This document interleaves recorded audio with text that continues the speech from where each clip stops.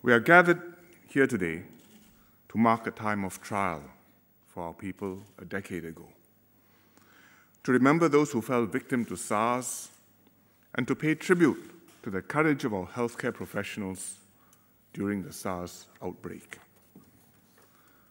SARS emerged in southern China and spread to Hong Kong, Singapore, and many other countries.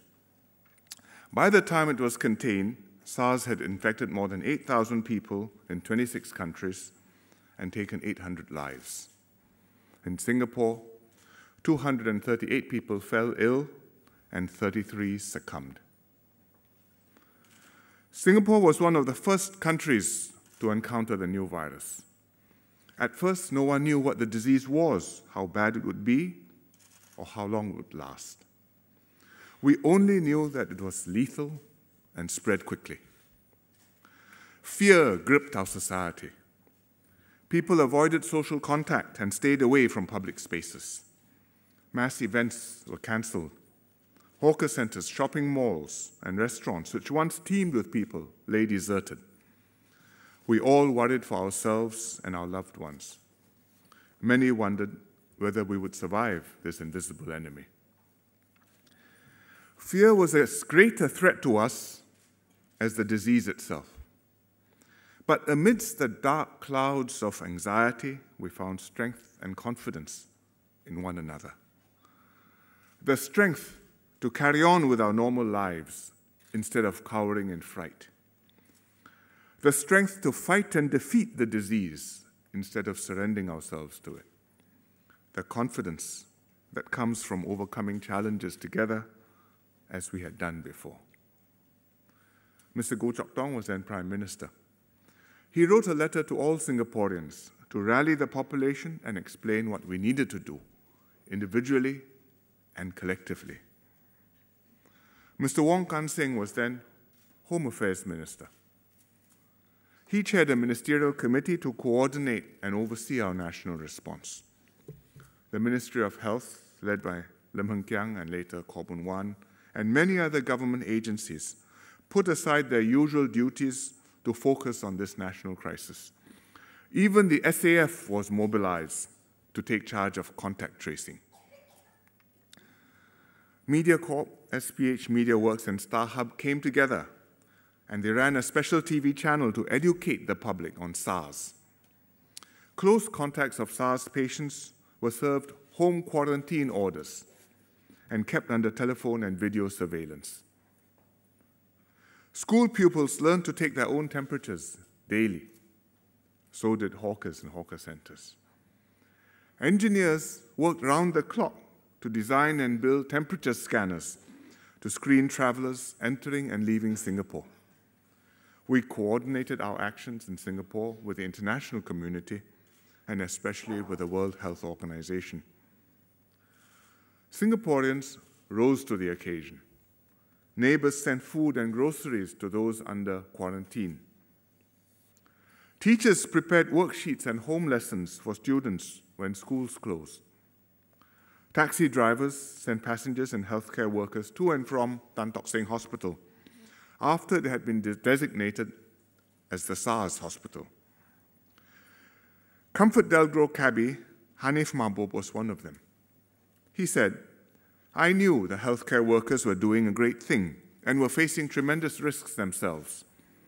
I therefore thought nothing of ferrying them to the hospital. It was the least that I could do." Each act gave us strength and helped us to defeat the disease.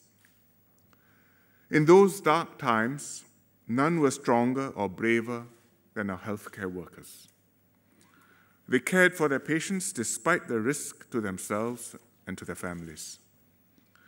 They soldiered on at their patients' bedsides, guided by their professionalism and sense of duty.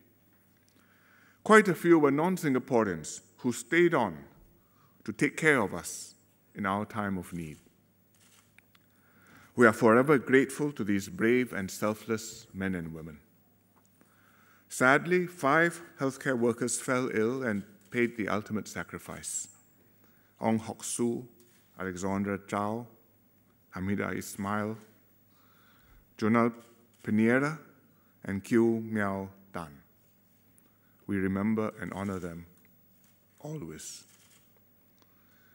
We also remember the other victims of SARS, who were peacefully living their lives when suddenly struck down by the new disease and taken untimely from their families, friends, and futures.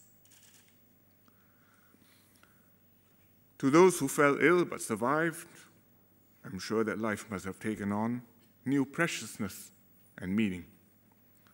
Cherish it and live it to the full. To the families of those who have passed on, we stand with you in remembering your loved ones.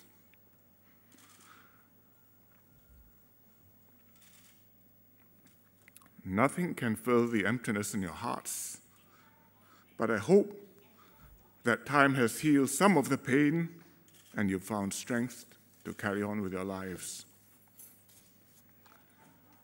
We grieve over our losses, but we also count our blessings. SARS ended after a few months, and we were declared SARS-free on the 31st of May, 10 years ago, which we were not entitled to expect. And since then, it has not recurred. And yet, the threat remains.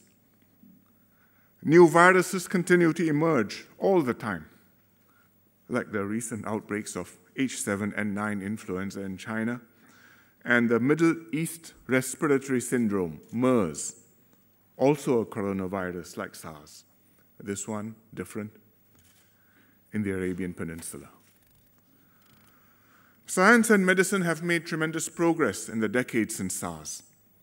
Today, we're much better equipped to analyze, to understand, and to develop responses to new viruses and pathogens through DNA sequencing and biotechnology.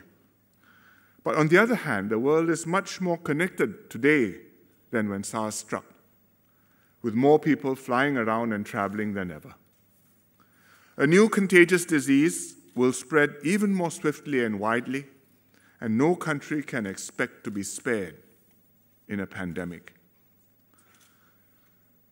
We owe it to every Singaporean to do our best to protect ourselves from any future outbreak. We've been strengthening our defenses. Our home front crisis management system can now deal with public health emergencies more quickly. Regular emergency preparedness exercises help keep our agencies vigilant and operationally ready. And our systems performed well when tested in a small way during the H1N1 influenza pandemic in 2009, which fortunately was less severe than SARS. We are enhancing our public health capabilities. A new National Center for Infectious Disease will be built at Tan Tock Seng Hospital, replacing the Communicable Disease Center in 2018. The Saw Swee Hock School of Public Health will conduct epidemiological research and strengthen our disease control capabilities. We are also strengthening partnerships with the WHO and international public health agencies, for such diseases threaten all of humanity. But ultimately, our most important defense is to be psychologically prepared. Prepared for a future outbreak, which may well be more lethal and contagious than SARS.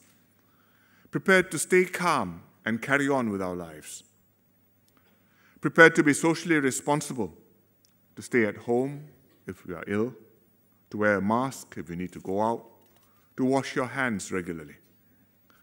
Prepared to marshal our resources and overcome any outbreak together. SARS was a tragedy, but it brought out the best in all of us, individually and collectively. SARS showed us again that we can overcome any challenge if we stand and work together. This was a defining moment for our nation. I hope that we never have to go through such an episode again. But if it ever does happen, I trust that we will support one another and fight to win the battle, just as we did 10 years ago with SARS.